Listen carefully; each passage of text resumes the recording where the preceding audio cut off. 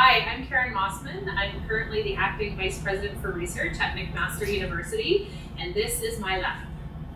I'm Arinjay Banerjee. I'm a postdoc in Karen's lab.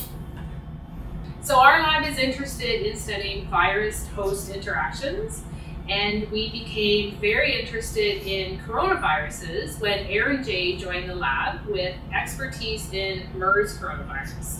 And then COVID-19 hit. Yeah, so as you must have seen on social media and news outlets, we were part of the study group U of T and McMaster team that went out and isolated the coronavirus.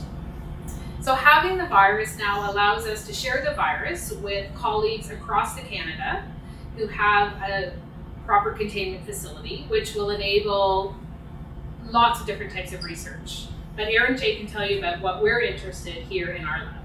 So while we've shared the virus, like Karen mentioned, across Canada, what we're looking at is human immune responses. How do humans respond to SARS coronavirus?